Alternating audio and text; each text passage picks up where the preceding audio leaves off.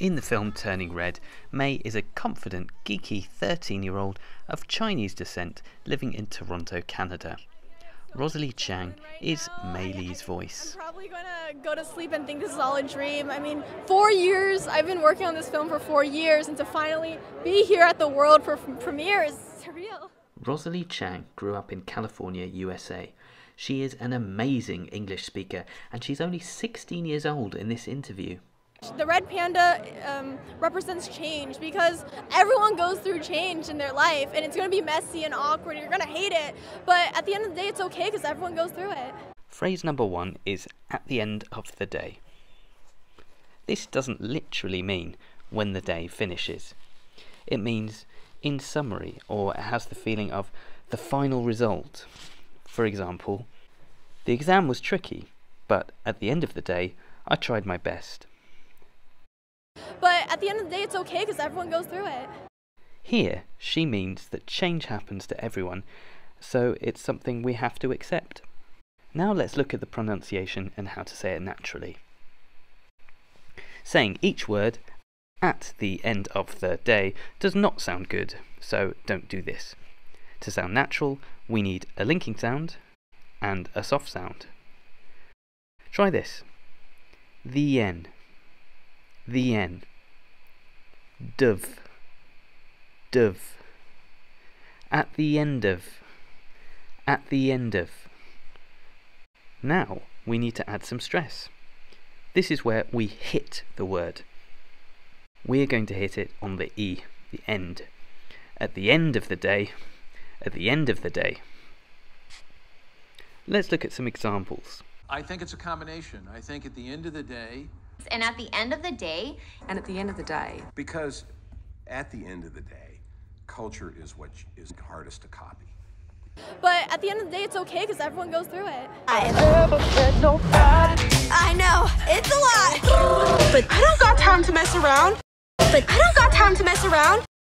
Speaking phrase number 2 is, I don't got time to. If that sounds strange to you, then congratulations, because it is actually grammatically incorrect language.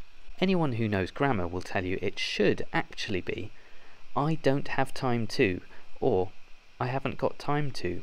But wait, before you write to complain to Disney Pixar about their terrible grammar, some native speakers really do use this phrase. If someone wants to sound cool and urban, they might say, for example, I don't got time to study. I got bigger fish to fry. Bigger fish to fry means to have more important things to do.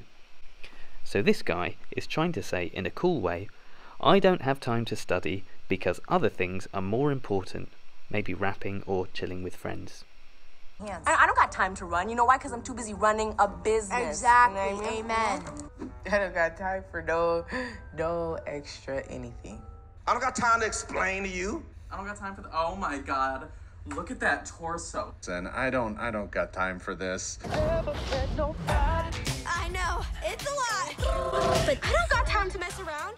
In Turning Red, Mei says, I don't got time to mess around, a phrase indicating cool, and it shows her playing in the school band, getting A+ grades, and carrying math stickers, all things that are traditionally not very cool, which makes her funny in an endearing way. For me, I think the biggest thing is change. The red panda represents change because everyone goes through change. Speaking phrase number 3 is for me.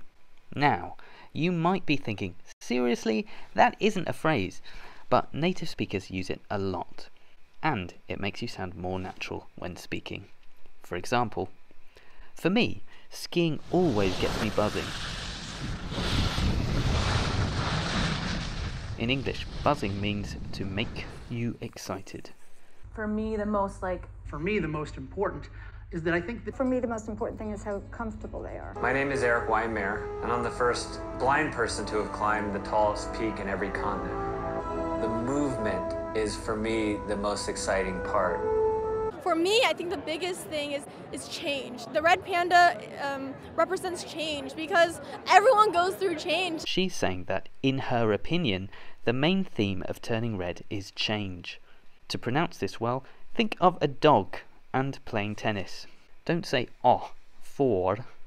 Instead, say it more like the word fur, but say it fast. Fur, fur, fur. Think of the word me like hitting a tennis ball. We stress the word me. For me. For me. For me.